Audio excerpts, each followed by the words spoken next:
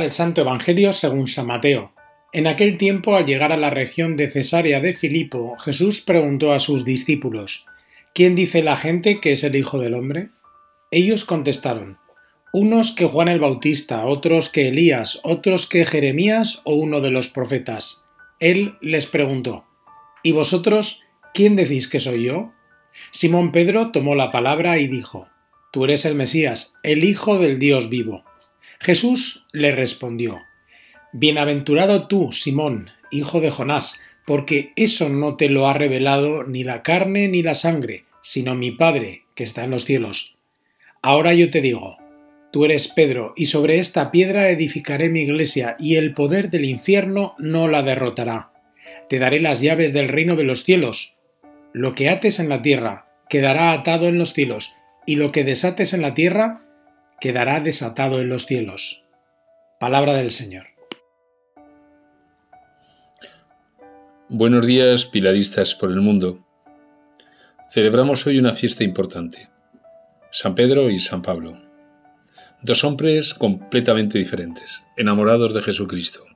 Pedro, el pescador de Galilea, el hombre que lo deja todo y sigue a Jesucristo, lo traiciona y luego da la vida por él. Y Pablo, el fariseo de la escuela de Gamaliel, un hombre enamorado de la ley y que encuentra en Cristo su libertad, la libertad verdadera, de perseguidor a ser el apóstol de las gentes. ¿Qué tiene Jesucristo? ¿Qué tiene Jesucristo que transforma nuestra vida por completo? Que nos hace dejarlo todo, el pensamiento y lo propio, lo que tenemos. La vida es Cristo. La vida es Cristo. Y hoy el Salmo nos dice: el Señor me libró de todas mis ansias. El ansia, el deseo, ese constante querer ser más, asegurarme, establecido, comodidad. El Señor te libra de tus ansias.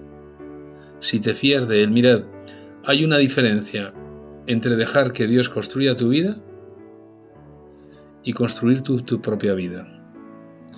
Si el Señor no construye la casa, en vano se esfuerzan los albañiles. Gustad y ved qué bueno es el Señor. Dichoso el que se acoge a Él. Dichoso el que se acoge a Él y no se deja llevar por el miedo del momento.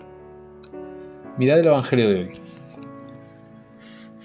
En aquel tiempo, al llegar a la región de Cesarea de Filipo, Jesús preguntó a sus discípulos: ¿Quién dice la gente que es el Hijo del Hombre? Y ellos contestaban lo que les venía en gana. Unos que Juan el Bautista, otros que Elías, otros que Jeremías o uno de los profetas. ¿Qué decimos nosotros de Jesús? ¿Es un modo de vida? ¿Es un medio de vida? Ahí tenéis el impasse. ¿Es un modo o es un medio? Él les preguntó: ¿y vosotros quién decís que soy yo? Y es Pedro, el traidor, el que le dice: tú eres el Mesías, el Hijo de Dios vivo. ¿Cuándo nos vamos a enterar? No estamos trabajando para una ideología, no estamos trabajando para un partido político, no estamos trabajando para intereses particulares. Nuestra vida tiene que estar centrada en Dios y trabajamos para Él. Y ese tú eres el Mesías, el Hijo de Dios vivo, es porque Pedro sabe que no ha dejado las redes en vano, sino que en Jesús encuentra el sentido de su vida. Bienaventurado tú, Simón, hijo de Jonás, porque eso no te lo ha revelado ni la carne ni la sangre, sino mi Padre que está en los cielos. ¿Os dais cuenta? ¿Qué cambio? Lo que Dios quiere, no lo que nosotros queremos hacer de los demás, o lo que nosotros queremos hacer de Dios o de la Virgen, lo que Dios quiere. Muchas veces nos dejamos llevar por nuestros intereses. Y no es justo, porque muchas veces esos intereses que tenemos están fundamentados en la vida de personas. Y las personas son libres. Y las personas, cuando hacen algo, lo hacen sin buscar nada a cambio.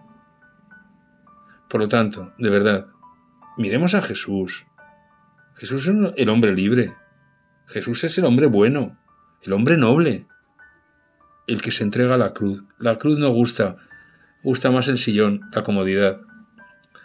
¿Sabéis? Bienaventurado tú, Simón, hijo de Jonás, porque esto no te lo ha revelado ni la carne ni la sangre, sino mi Padre que está en los cielos. Hermanos míos, vivamos con autenticidad nuestra fe. No nos dejemos llevar por el desequilibrio de nuestras necesidades, que son muchas, las vuestras y las mías. ¿Por qué no nos damos cuenta que cada día tiene su afán? ¿Por qué no seguimos a Jesús, que aprendió sufriendo a obedecer? Yo entiendo perfectamente todo, pero me gustaría que todos nosotros entendiésemos lo que Dios quiere de nosotros. Le pedimos a la Virgen del Pilar de Zaragoza, nuestra Madre, que nos dé un corazón noble y generoso, para que sepamos ser testigos de Jesucristo. Y que nos diga, tú eres Pedro, y sobre esta piedra edificaré mi iglesia. Y todos nosotros somos Pedro porque lo hemos dejado todo.